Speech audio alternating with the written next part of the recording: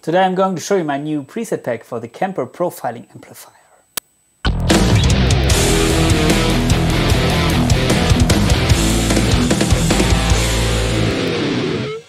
The Kemper profiling amplifier is very famous among us guitar players, and I own this unit for a long time now, and I have to say over the time the sounds improved in that unit because I think they reworked a lot of the algorithms in that unit, and nowadays it sounds really kick-ass, and it can stand up still, yeah, it's, in my opinion, it's the same ballpark like the leading units, maybe like the AxeFx III or something.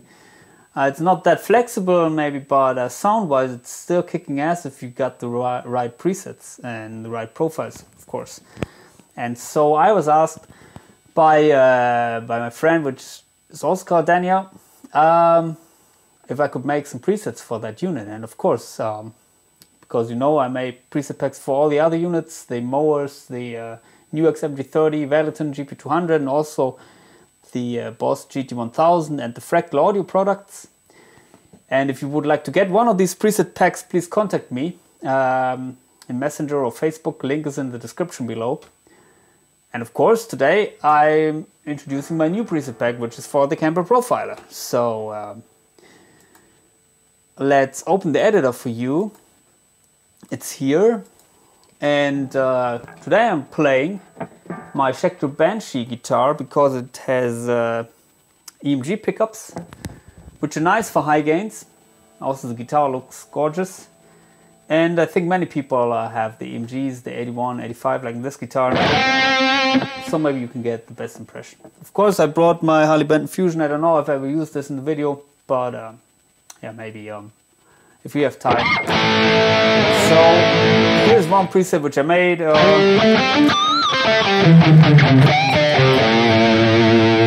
which is called DK Full Tone OD, a lead preset.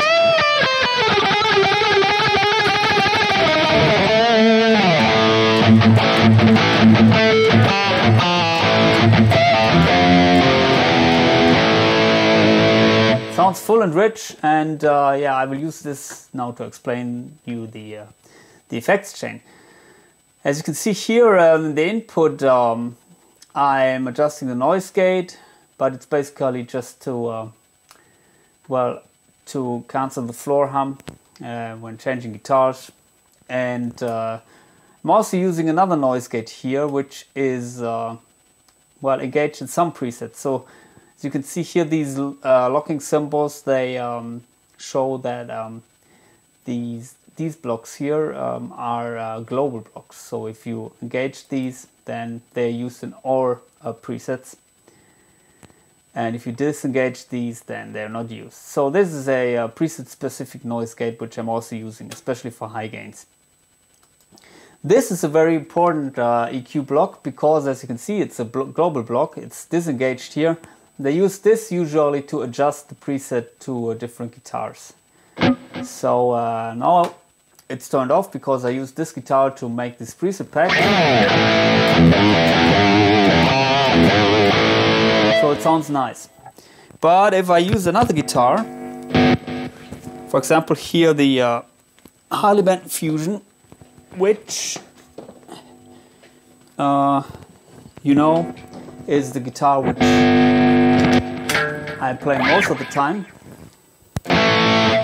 these pickups, the Roswells, they have way less output than the EMG. And although it sounds nice, if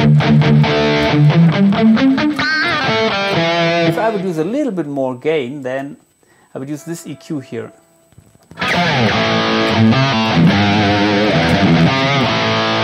And here, as you can see, I'm dialing in maybe these mid frequencies. It's usually around the 700 Hertz or 800 Hertz. They're boosted to create this characteristic mid, which is coming from a tube screamer usually. Also, what I do is I use a high cut and a low cut, and yeah, sometimes I'm reducing other frequencies, but it depends on the guitar. So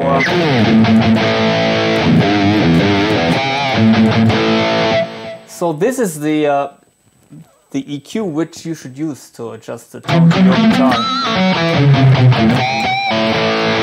And I can, of course, I cannot give you the recipe for every guitar pickup combination, but what I can give you as an advice is use the low cut and also use the high cut, and you can use them drastically, like here for example. The high cut, it doesn't affect the tone that much as it would if this EQ was behind the amplifier block. So yeah, this is basically the EQ which allows the most flexible boost. Of course, you can boost the overall volume, but you should keep in mind usually the mids are the frequencies which you are boosting and without getting any problems. If you're boosting the overall volume, you boost also the bass frequencies and the high frequencies, then you can get feedbacks and also flubbiness. Yeah, so this is a section which I prepared for different pickups. So engage this maybe if you use less output pickups, but now we will go back to the band sheet.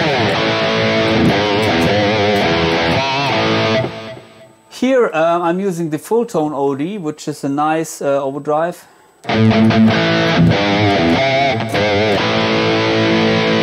Also here you have the high and the low pass.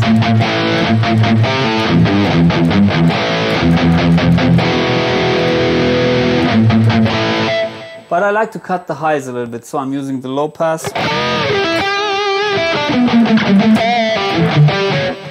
And of course the amp is dialed so that it fits to the full tone OCD. Here we have a studio EQ where I'm scooping the mids a little bit. As you can see, maybe, where is it? Here? Yeah, the 800 Hertz. To compensate a little bit for that mid boost in front of the amp. So there's the post tone shaping.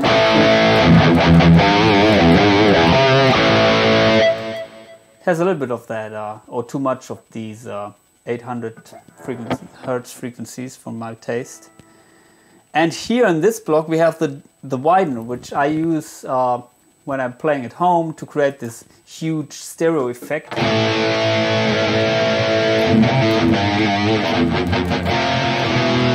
Honestly, in a live situation, it's not the best idea to use this. But if you're playing alone at home in stereo, it's great fun. And also dialed in different settings and different presets, so I'd recommend to check these out. Then we have the delay. Of course, in some presets it's activated for leads. If I'm using a single delay, it's usually short, maybe 300 or 400 milliseconds for fast lead playing. And yeah, legacy reverb, where I'm damping a lot of the highs, which I also like when playing at home. In a live situation, maybe you could turn that off. But that's basically the effects chain, which is similar in all of these presets. So let's check out some of these. We have the 80s full tone preset.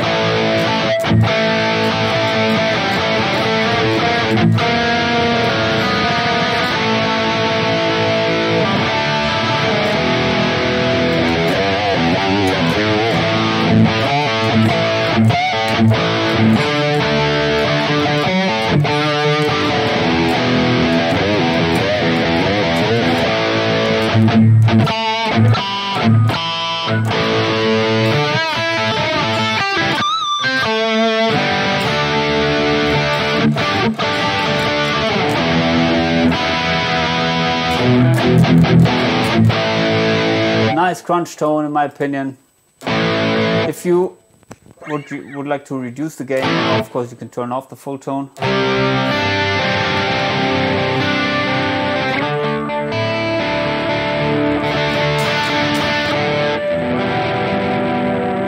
These pickups are not the most dynamic pickups in the world,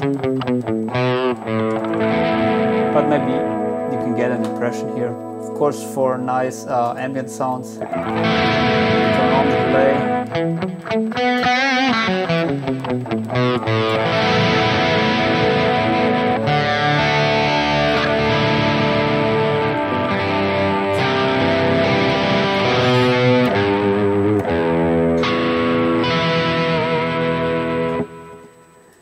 And here we have one patch where I dial in a little bit of a modulation delay, which people may know from the 2290.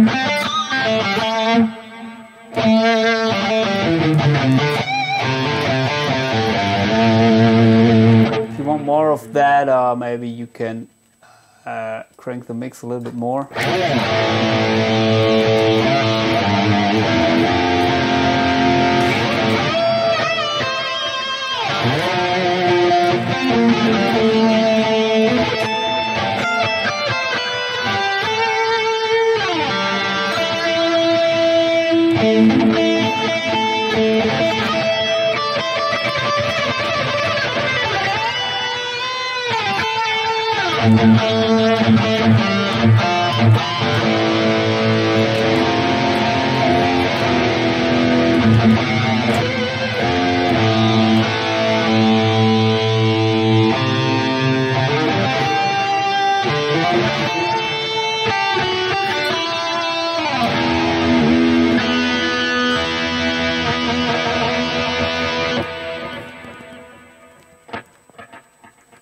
And what else? Well, of course we have my main distortion tones, which are a little bit more mid-focused. They're similar to the tones you know from other videos maybe.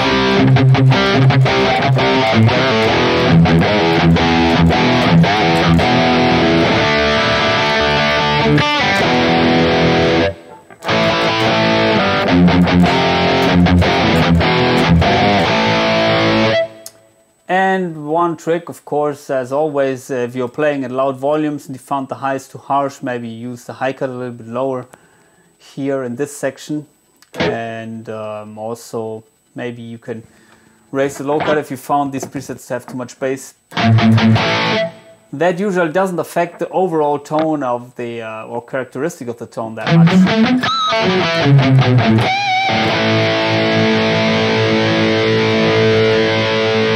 But keep in mind, if you engage this, there's always this mid. Although here are a little bit other frequencies apply with this setting. Then you have also the widener effect,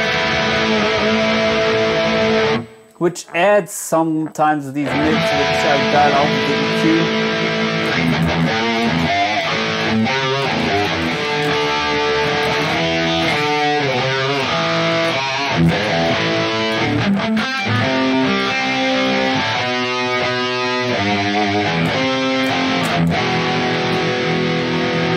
We have a main lead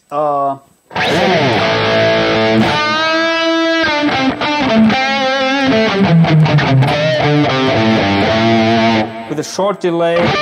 It doesn't get in the way if you play well.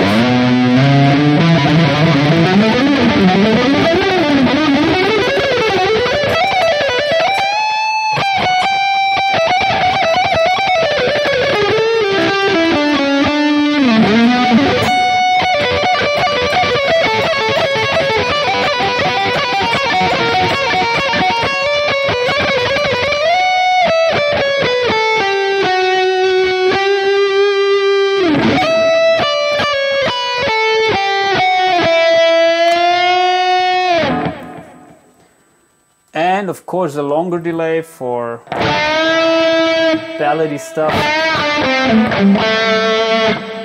which is stereo.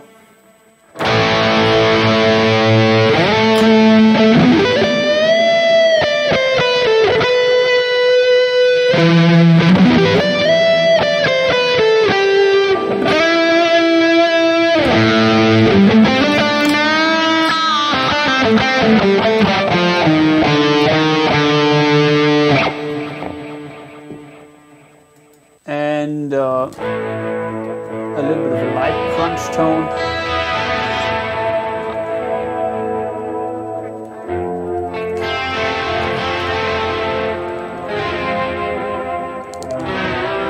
With a nice chorus setting. Also here I have the phaser, which can engage.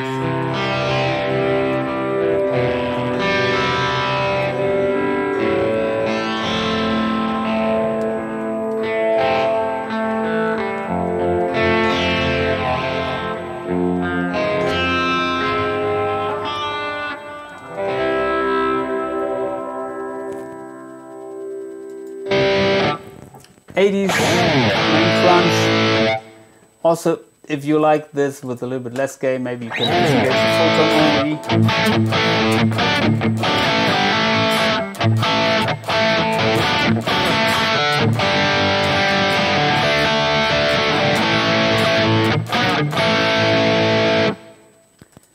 Here also the widener is engaged with a different setting, and then I have another section where I played around with the Angry Savage profile, which I made.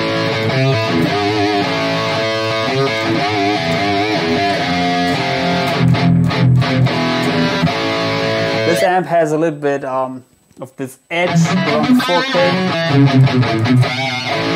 Maybe for all you metal players out there. Comes also with different delay settings.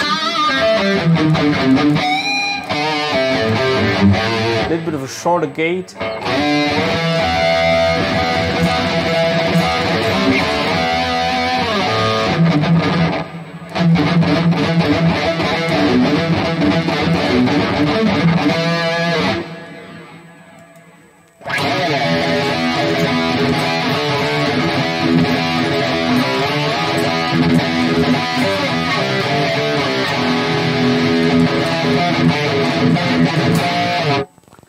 And yeah, of course, some effects.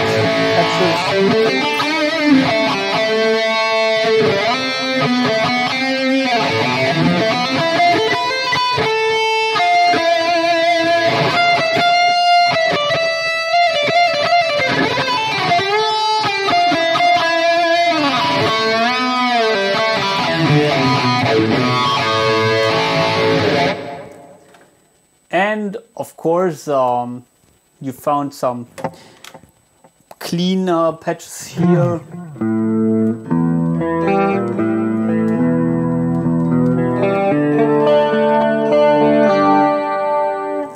How was it? A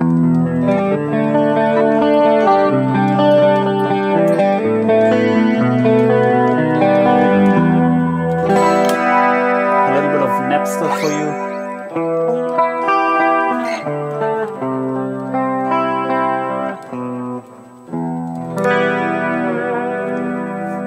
And as always, I don't use amps and caps for my clean tones, just my magic EQ settings, so you will get it here. This patch was designed for well, for a single coil in the neck, or in this case a split humbucker in the neck. There was pickups here in these fusion guitars. They sound phenomenal for cleans, so maybe you can hear it.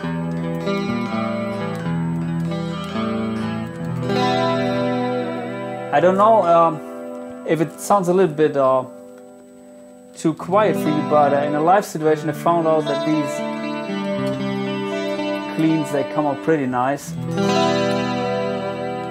And yeah, I recommend to play this split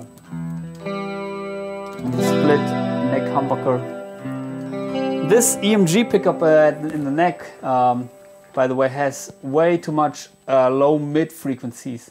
So if I would use this, my advice is to dial these out here in the Studio EQ.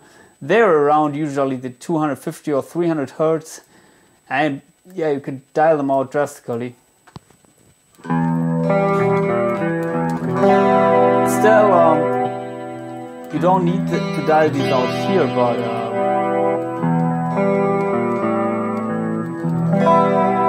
it's also working. Keep in mind that here overall volume boost is applied, so if you engage the EQ here, the signal will be a little bit louder. And we have also some other cleans, maybe something which is not exactly clean, but I'd use maybe for these Fenderish light crunch tones.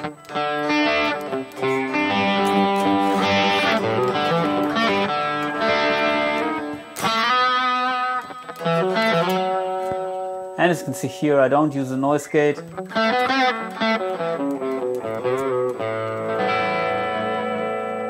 There's also a little bit of vibe here, which is a nice feature. I like to use this when playing these arpeggiated chords.